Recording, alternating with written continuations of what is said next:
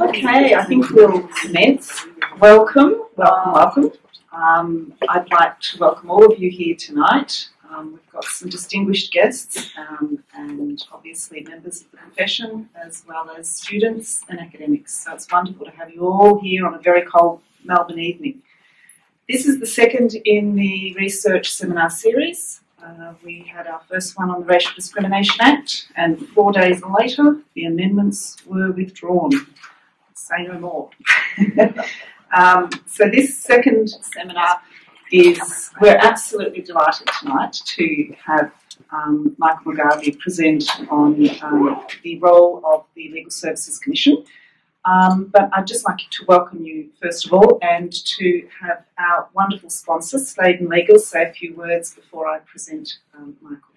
Hello, I'm Julie from Sladen Legal. I'd just like to say that we are very proud to be a sponsor of the Deakin Research Seminar Series. We've got a long history with Deakin University, so we look forward to seeing the series as it rolls out. It's fantastic to be affiliated with so many high-level speakers. It's a real honour for us. So we hope you enjoy it and hope you look out for the coming speakers as well. Thank you so much, Julia, and thank you very much, Sladen Legal, for sponsoring this. And I should also mention, thank you to Deakin as well. I'm the acting dean at the moment. I've got emails flying around everywhere at the moment. Samantha Hepburn, if you haven't met me, but I'd be happy to talk to you afterwards. I should have introduced myself. Okay, now on to the important matters. Let's introduce Michael McGavie. Michael was appointed to the position of Legal Services Commissioner in December 2009. Prior to this, Michael was the CEO of the Supreme Court of Victoria for 3 years. Between 1983 and 2006, Michael practiced as a solicitor in a private firm. He primarily specialised in civil litigation over consumer and workplace rights and dispute resolution. Michael is committed to preserving existing high standards, of course, and independence among Victoria's legal profession. He seeks to ensure that complaints about lawyers are dealt with efficiently and fairly, and he will be discussing that in his paper this evening. Michael's paper is going to evaluate the role of the Commission, or describe and outline the role of the Commission. He's also going to examine some of the new rules that will be introduced in early 2015 and consider how those rules might be exercised in a few practical examples. I'd like you all to welcome Michael, and I'll present him now. Thank you very much, Samantha and Julia, and welcome to you all. Can I acknowledge the presence of Justice Jeffrey Nettle here in the audience? I'm grateful for you being here as well, Judge. And when you read out the objective of the Commissioner, Samantha, dealing with the standards of the legal profession and my responsibility for upholding them, I try to remind my staff, and I always remind myself, that we're upholding the profession's own standards. I'm not imposing my standards or a government standard on the legal profession. This is the regulation of the profession as through a statutory office holder, such as myself, and through a board, such as my board. But it's the profession's rules, it's the profession's process, and it's the profession's own high standards that they want regulators to maintain. And if that involves booting some people out of the profession, that's exactly what's required. So the outline of this presentation really is to describe who we are and what we do. Talk a little bit about some of the new uniform law processes, and then give you some case examples about that describe the role that we perform and the various elements of regulation that we deal with. Because as a regulator in Victoria, we're really two joined together. The Acts create some Legal Services Board, and the Act creates a Legal Services Commissioner. And it then says the Commissioner shall be the CEO of the board. So the board's role is slightly different from the Commissioner, but we try to present ourselves as a single regulator because it's more effective, and it's certainly easier to navigate if people are assuming they're dealing with largely one body. But the Commissioner deals with complaints and education, and the board deals with all other aspects of regulation. And I'll take you through some of those in a minute. Aristotle apparently said, a wise person knows when to improvise, and most important, a wise person does this improvising in the service of the right aims. The three dots there include another phrase, which on advice I've dropped tonight because it says improvising and rule breaking. And it was felt that the regulator shouldn't come up here and present to a public audience about rule breaking. But the point that I want to make is, in whatever field you operate, particularly as a regulator, the legislation doesn't deliver everything to you.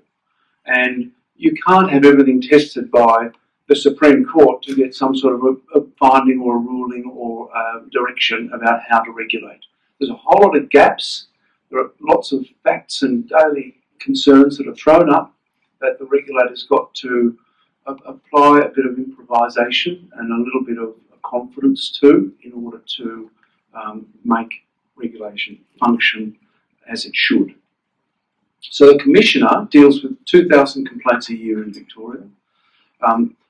You'll see the mix of cases that most of those complaints, a lot of those complaints relate to family law, about 200 probate and estate complaints, 175 conveyancing, 175 small commercial. Why would the Commissioner be getting complaints in this field and not in others? Are the lawyers in this field of law unethical or poorly servicing their clients? No, this area of law is the area that produces most relationship breakdowns in a professional services relationship. And most of the complaints we get are not about fraud, theft, criminality, dishonesty. Most of the complaints, most of those 2,000 complaints a year, are about delay, communication failure, costs disclosure failure, costs confusion, and sometimes the relationship is affected by the health of the practitioner. And one of the areas I'll touch on later is about mental health and the impact of mental health on the ability of a practitioner to perform. When they're technically competent and they're ethical, they sometimes attract complaints only because their relationship breaks down with their clients. And that's a very important principle for us to remember when we're dealing with complaints. So we handle complaints, we educate. There's sort of two subject matters that we feel are one about costs and the other is about conduct. And once we identified that, let's say we're getting 2,000 a year, 8 complaints a day, 7 of those 8 complaints a day have got nothing to do with dishonesty or criminality. We felt that we needed to apply a process to those 7 complaints that was not as extensive as was necessary for the serious misconduct cases. So we apply a huge amount of mediation and conciliation to the vast bulk of the complaints we receive. We put a lot of effort into being a communicating and accessible regulator where we're meeting and visiting as well as receiving correspondence and dealing through paperwork. So that's the Commissioner. The Board, on the other hand, deals with all other aspects of regulation. It's responsible for managing the Public Purpose Fund. We're not funded by government appropriations. We're funded by the interest earned on trust accounts in lawyers' trust funds, their clients' funds in lawyers' trust accounts, and partially by the certificate fee that's also paid by lawyers to receive a licence every year. The board's responsible for overseeing the flow of money in and out of trust accounts, and when it flows in the wrong direction via a mistake or via dishonesty, the board is intensely interested in dealing with that action by checking the activities of the practitioner and in many cases compensating the owner of that money who might have lost funds through fraud or dishonesty. And the first case I'll talk to you about later is involving Joe Camilleri. I can talk to you about that, not because he used to be in Joe Joseph and the Falcons and in other bands, but because his case was publicised recently in the paper involving a Fidelity Fund claim. The other role of the board is connected with rulemaking, intervening in a dysfunctional firm, putting them into receivership if they're not performing, if the owner of the firm or the principal becomes disabled or otherwise is unable to apply the proper processes to managing the practice. Most interventions are caused by a failure by the practitioner or the practitioners to attend to their affairs, or dishonesty offences such as defalcations of trust money. Licensing and suitability. So the board gives and takes away a licence every year based on the fitness and propriety of the practitioner, and it polices unqualified practice, that is, people who are pretending to be lawyers.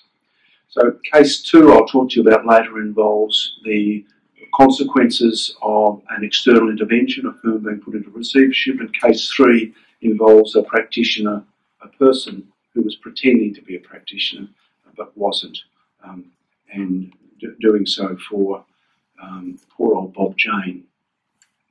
And the board's responsibility is also to oversee the way incorporated legal practices and multidisciplinary practices function. The board also deals with supervised legal practice, so anyone who enters the profession must be supervised first, and is responsible for the continuing professional development process that involves continuing education for practitioners, even those who have been admitted to practice and are fully licensed.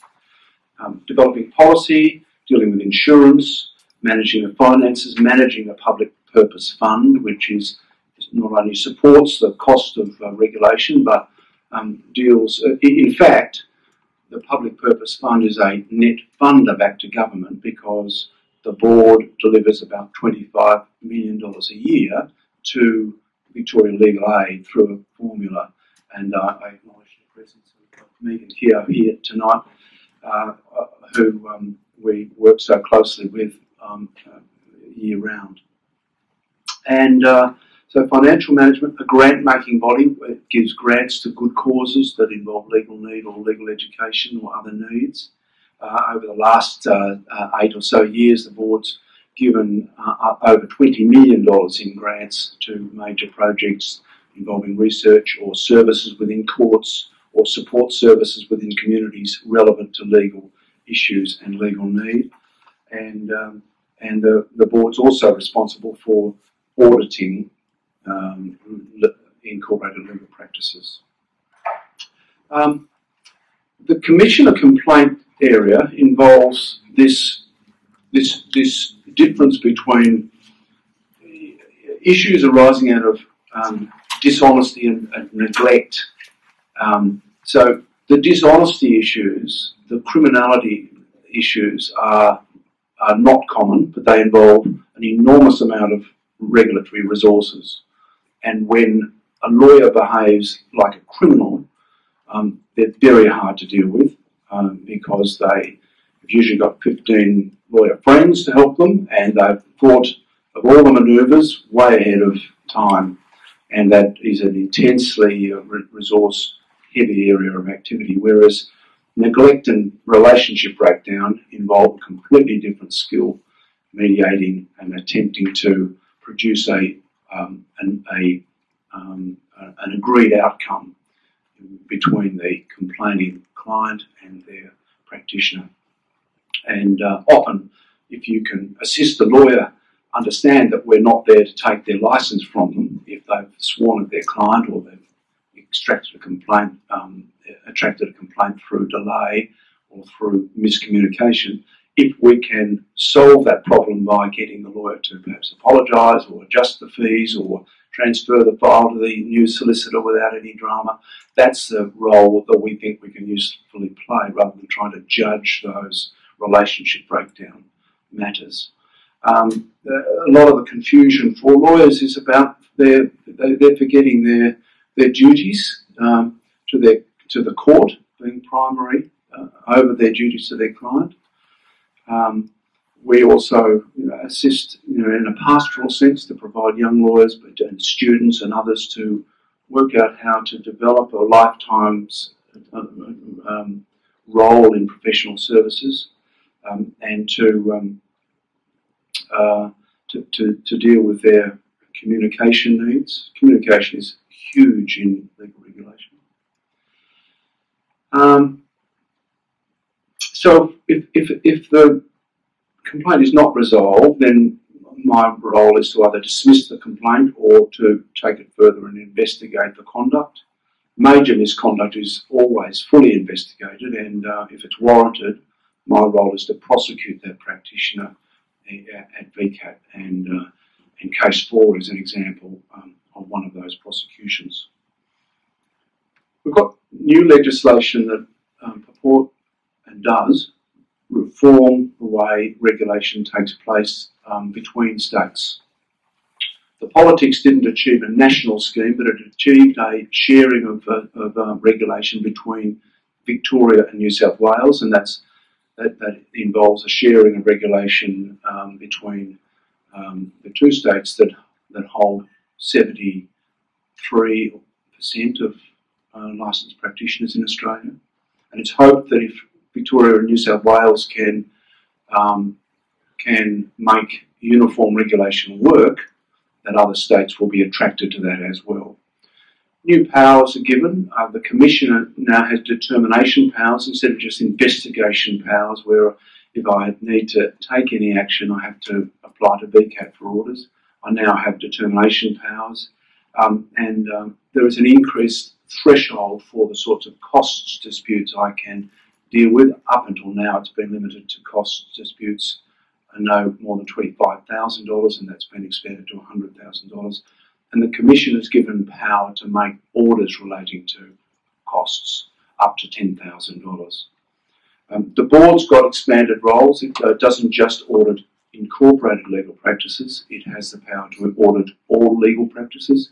The board mainly has been the regulator that deals with the individual practitioner and the individual practitioner's licence and their suitability to practice. The area of intervening in a firm, putting them into receivership, is one exception where the board had does have a responsibility to deal with the whole firm. But under the uniform law, the board is also given the responsibility to audit law firms, to assess their systems of work, their management of staff, their service model, their communication, media, and those sorts of things. The other thing that the changes do is deal with the issue of legal costs, which is a huge area of dispute. The costs must be fair and reasonable, says the uniform law.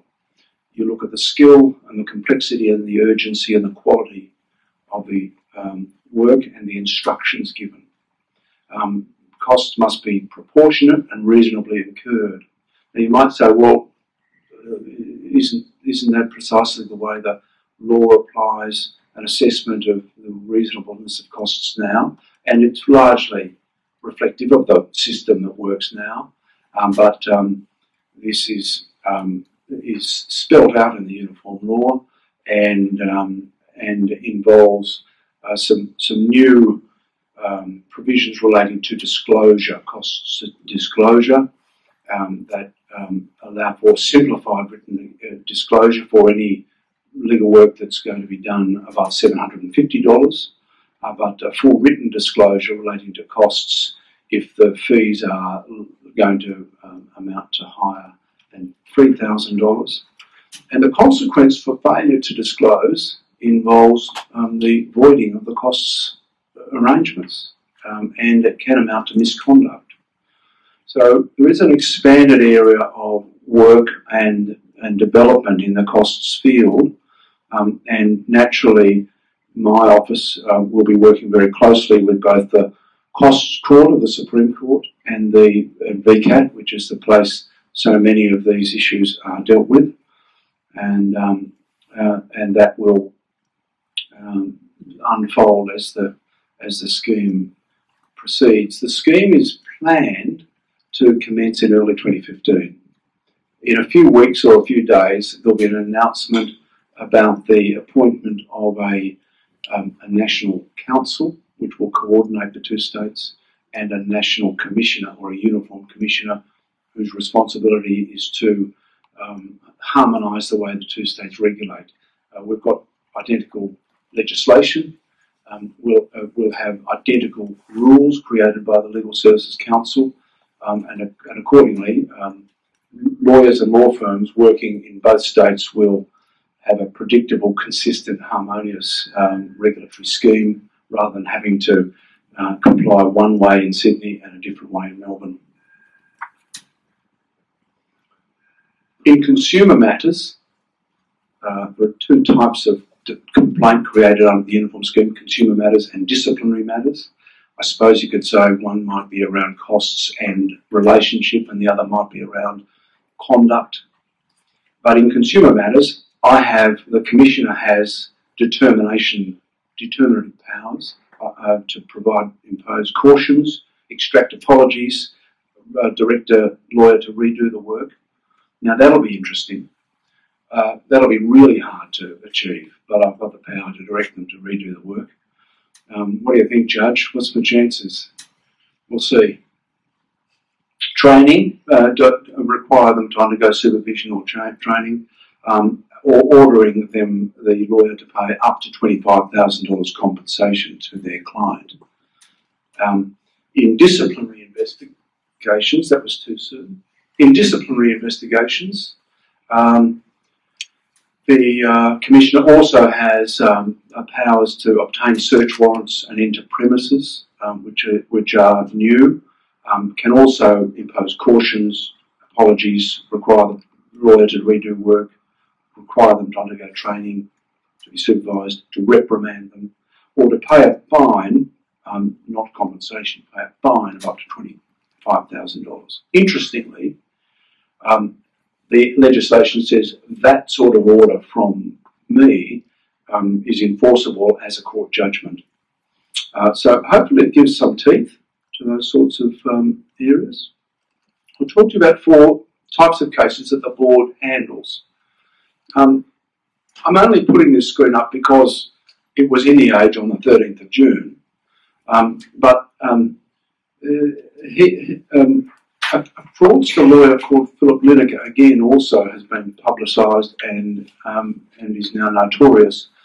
For 25 years ran a Ponzi scheme where he was offering fabulous interest to people, 8 and then 10 and then 13%, sometimes even more, taking investment funds from clients, taking it from or putting it into trust, or saying he would put it into trust and stealing the money. In fact, robbing the last person he promised to pay interest to, with the new money he obtained from the next victim. So you probably know how Ponzi scheme work.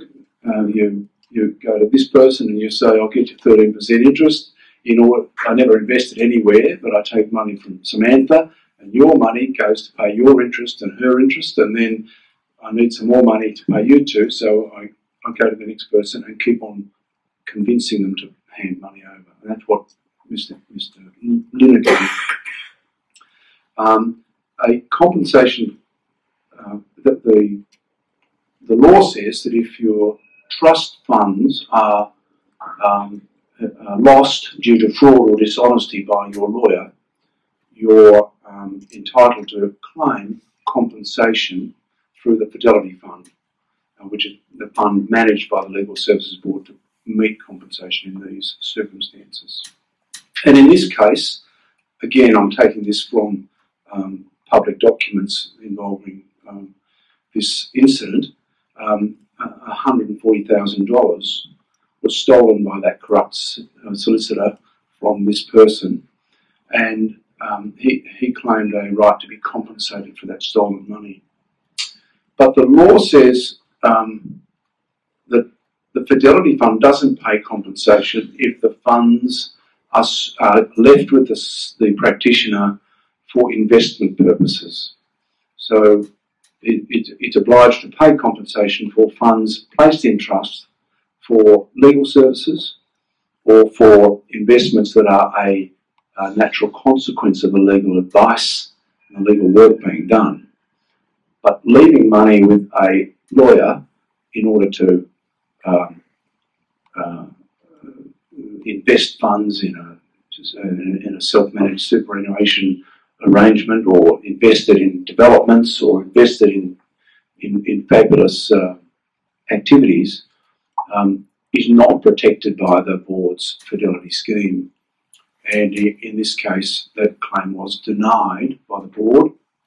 It was appealed, but the matter has resolved amicably on confidential terms. But this is a neat case of the difficulty some people find themselves in leaving money with a solicitor, assuming that it's as safe as houses because the solicitor is trustworthy and there is a Fidelity Fund that will pay compensation if that money is lost.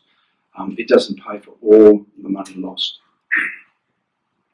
Mr. Coleman is a practitioner who attracted some interest from the Herald Sun on the 9th of October 2013, and he was described as this Homer Simpson imposter. This case is about really inappropriately handling regulated property. Mr. Coleman was involved, he's a licensed practitioner, but he was involved in illegally claiming first home buyers grants under a number of pseudonyms, including a Homer Simpson name and other names connected with some extraordinary films and other persons. A trust account investigation discovered serious financial irregularities with this person, and the board therefore appointed a receiver to the firm. And upon that occurring, Mr. Coleman, the practitioner, relinquished his licence to practice. But that didn't stop him from continuing to act for clients.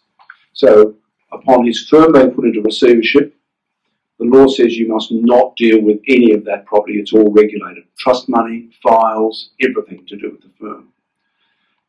The night after the firm was put into receivership, in a city office with neighbouring businesses up and down the corridor, the roof tiles were displaced from outside in that room and outside in this room, and lo and behold, a whole lot of important files that had been locked. The receiver had changed the locks, locked up for the night. A whole lot of files disappeared over the roof. And it happened that a lot of those ended up in a bonfire connected with Mr. Coleman. He didn't burn them immediately. He kept acting for these clients while he was in receivership and after he had relinquished his licence. He was charged with offences, both connected with his behaviour under the Legal Profession Act, and also charged by the State Revenue Office for the fraud and theft connected with the Home Buyers Grant. He was charged with offences by us related to interfering with regulated property and obstructing a receiver. He pleaded guilty. He was a very difficult individual, but as often occurs at the day of reckoning, he pleaded guilty. Our prosecution led to 9 months jail, suspended for 18 months with a fine and a costs order. but the State Revenue Office prosecution led to a finding of guilt in relation to trust fraud, in relation to theft and obtaining financial advantage by deception, and he is currently in jail, serving a 5-year term. Charlatan fined over legal advice to racing legend Bob Jane. So this is about Malcolm McClure and his failure to have a licence to provide legal services. McClure acted for Bob Jane unlicensed.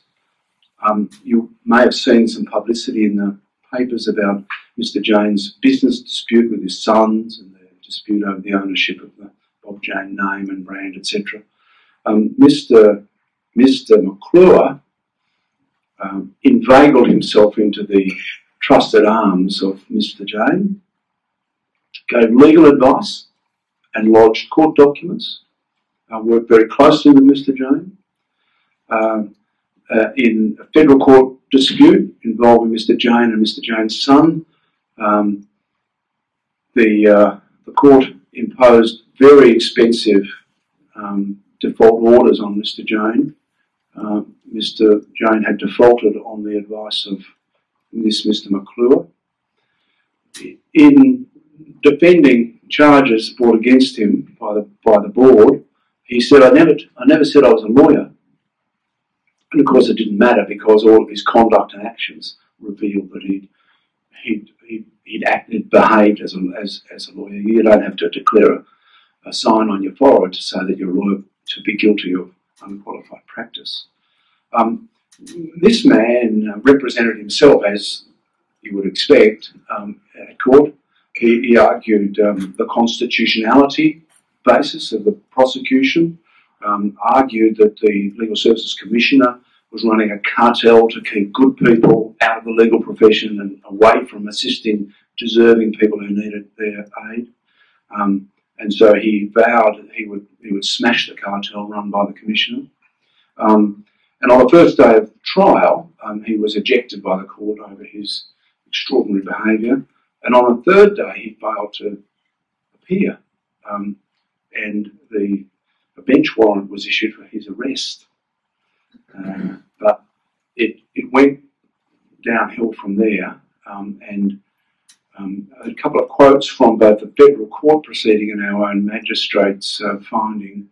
Justice North in the federal court proceeding said, in the documents he has drawn and his advocacy in the court, Mr. McClure has demonstrated a complete lack of understanding, matched only by his self-confidence, and said by his incompetence he has caused the parties to incur tens of thousands of unnecessary costs, and the court described him as a persuasive charlatan, and he was convicted in the magistrate's court following our prosecution and fined. And the last case involves, I apologise I didn't give you that slide. The last case involves a commissioner prosecution for misconduct. Now, this is a very dramatic prosecution of misconduct. A lawyer barred and fined for secretly filming and sexually harassing a trainee. They're most rare cases, and most of the misconduct cases that we investigate and prosecute involve a conflict of interest, involve major failures of ethics, but not in the dramatic way this person failed to remain or act as a fit and proper person. He was the supervisor of a female trainee lawyer, and she needed 80. They were acquaintances for about 5 years. She needed 80 days of training, and he took her on. And on several occasions he misbehaved, but on the most significant occasion he locked her in the office and demanded sex 78 times. He showed her inappropriate photographs and videos of himself performing with others, and he threatened her for sex in exchange for him signing the papers that would be so important for her to complete her training. Not only did he deny that all of this occurred, but as smart as you're thinking he should have been, he secretly filmed the whole event in his office. That was presented to the court, of course, and he came completely undone. So he was disqualified for 8 months. He wasn't well, but that doesn't excuse the behaviour. He is in the hands of mental health professionals dealing with his other health issues. Disqualified for 8 months and required to pay compensation to her of $100,000.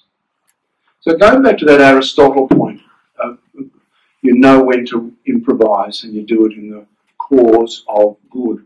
What do we do? What should a good regulator do dealing with improvisation? One of the things we do is we consult and we test our ideas. One of the things that we were never doing very well was putting firms in a manager under a manager. We had the powers to appoint a manager, but we mainly put a firm into receivership, which is a very final event. Usually it involves the winding up of the firm and the complete dismantling of the reputation and the practice itself. Whereas a managership puts them into the hands of someone, into the hands of a trainer, and if the will is there and the capacity of the failing lawyers to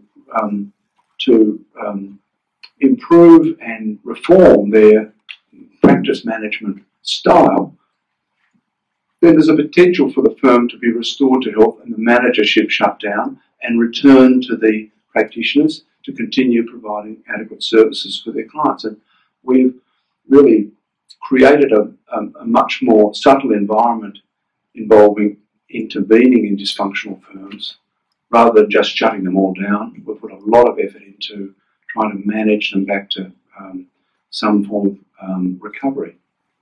We also fill gaps. For example, the legislation says a person is not fit and proper to hold a licence, or may not be, if they're suffering from serious mental impairment. And there's, for a long time, a lot of uncertainty about what that means. Does depression amount to something that might disqualify you from practicing?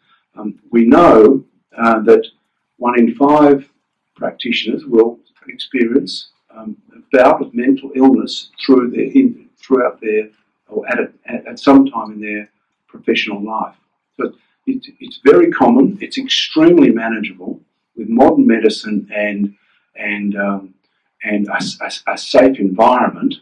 All of the anxiety and depression type illnesses are extremely manageable, and as we all know, hugely well-functioning people in our lives perform all of their responsibilities exceptionally well and manage their depression just like they might manage their physical illnesses while carrying on with life. So the board decided to publish a guideline that indicated that we did not require practitioners to disclose to the board that they were suffering from a mental illness unless it was not being managed or unless it was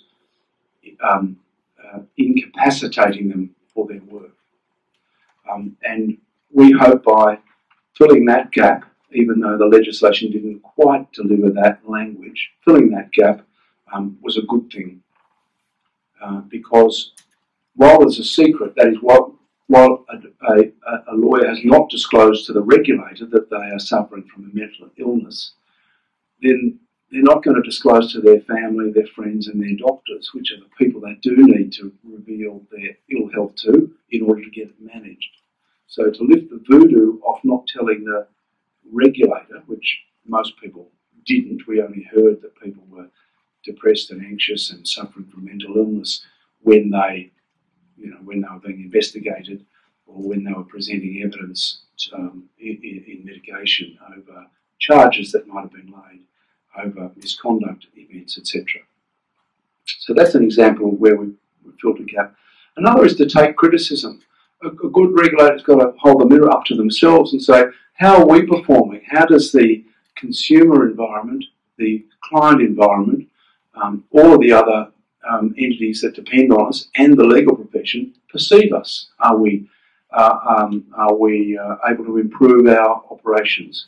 And one of the big frights for the Commissioner's Office about 6 years ago involved an Ombudsman's report that said we were not performing adequately.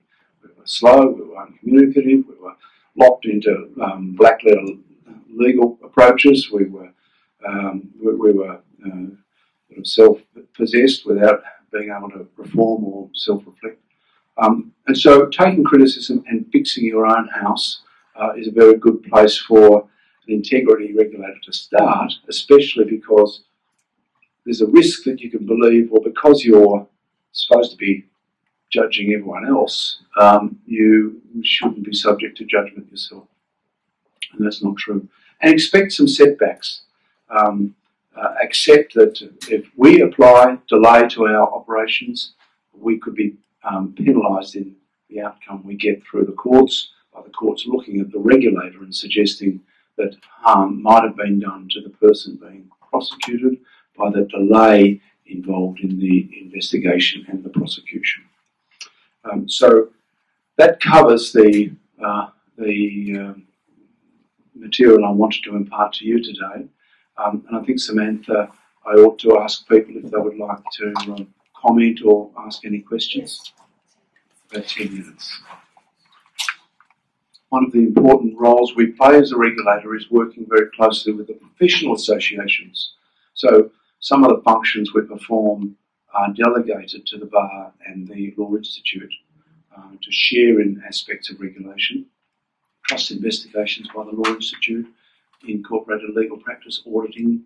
So they do that. The board pays them to perform a delegation, and they effectively operate as the board.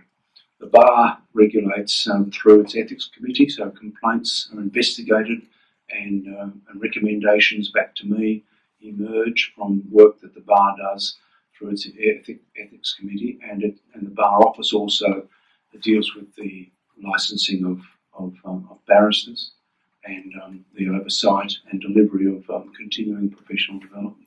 We do a bit of both, Samantha. I mean, the rules of conduct for barristers and for solicitors are the guidebook for the way in which a practitioner is to behave, and sometimes it's prescriptive. For example, you've got this type of document that you've got to provide to your client, this list of information you've got to provide to your client when you're disclosing costs, and failure to meet that disclosure obligation can amount to a disciplinary breach or misconduct.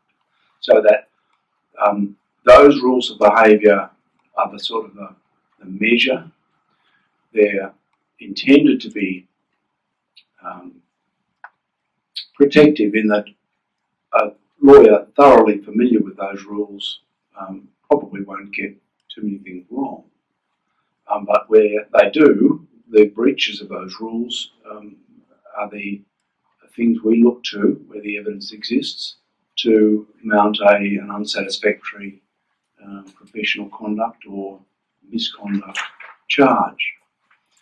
But the other role that I see the regulator playing is in the pastoral sense. That is, in giving and taking away licenses every year, the board's got power to impose conditions on licenses, to identify certain elements of failure or certain shortcomings that are not misconduct. They don't attract charges, but they require the licence to limit the activities or the functions of the licensed practitioner, or require the practitioner to do things that other practitioners don't have to do. An example of the conditions that we've imposed this year on some practitioners is that they must appoint a practice manager to advise them how to run their high street practice. what we're seeing frequently in this state, and it'll be all over the place, is that where the flood of graduates from the universities are not able to get the jobs in the high-employing firms, they're resorting to running their operation from High Street with very good lawyers. They're shocking practice managers, shocking business people, and they don't need policing, they need help. And so we see ourselves as being relevant in that area as well, attempting to catch the stumbling practitioner and help them save themselves before they get into trouble. So it's both, I think, a bit of both of the two contrasting points you made. I wonder, do you think that the new powers will get under the rules will result in much change in the number of times you need to go to VCAT or the courts? So do you think that would be a good thing or otherwise? Thanks, Judge. Yes, I believe that we'll push through a lot more cases, but deal with them in-house. So a lot of the complaints, the costs complaints and the smaller conduct complaints, are in the lower order of misbehaviour or confusion and failure over costs disclosure. And we believe that by being able to clear out a lot of those lower order complaints, a lot less prosecutions will end up in VCAT. The consequence will be that I will become a tribunal against whom many appeals will be launched, and they'll probably end up in your hands, Judge. But we do see the new provisions as enabling faster turnover and simpler solutions to some of the complaints and some of the problems that consumers feel. Mr. McGavie, much of the role of the commissioner and the board seems to be related to lawyers in private practice in firms. What role does the commissioner, the board, or indeed the professional associations have with lawyers who are in corporate environments, acting as corporate counsel, company secretaries, or any other role within another organisation, commercial organisation? We regulate corporate lawyers, but you'll be very pleased to know there's hardly any cases involving misconduct by corporate lawyers. There are some involving government lawyers. For example, someone got a job with one of the prosecution agencies in this state and made up a whole lot of lies about their background and their previous work experience, and their CV was doctored. But corporate lawyers hardly ever feature on our radar. And I should say the demographic for a complaint to the Commissioner is a 50-year-old male in the suburbs. It's not because 50-year-old males are, shockers, but it's because complaints are very common and a normal part of professional service life. And I tell students to prepare yourself for complaints. The test about whether you're a good lawyer is not whether you've been complained about. It will be common and it will be manageable. The test of a good lawyer in private practice and dealing with the public is how they respond to complaints. Because most complaints are not license-threatening complaints. Most complaints are soluble. And the firms down this street and down that street spend thousands of hours dealing with client complaints, not because they're rotten lawyers, but because they're typical and common, but they solve their complaints because they have a staff partner, so they remove the emotion from the person who's complained about. They make decisions about what's important for them. Is preserving our relationship with our client important? If it is, they usually apologise and give some money back.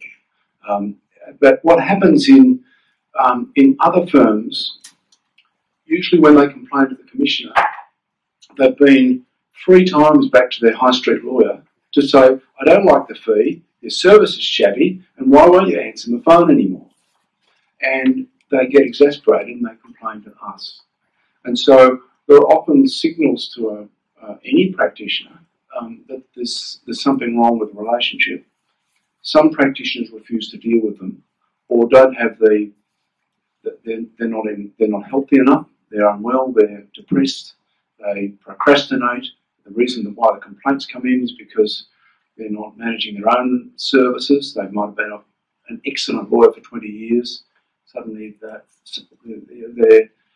not well, or they're prone to arguing. They're prone to not seeing the problem the way their client wishes to see it, and they attract a complaint that comes to me. So there would be complaints involving corporate lawyers, government lawyers, and commercial lawyers. So many of them are handled properly in-house, and that's what we do with corporate lawyers. Look, it just reminds us how crucial the role of the Legal Service Commission is. As lawyers, we enter into a profession. We have professional standards and ethics to uphold, and we're very fortunate to have a board that, and basically an integrity board that oversees that. And it was really fascinating to listen to the role of the board and to see how that operates tonight. So thank you very much. Please join your hands in thanking me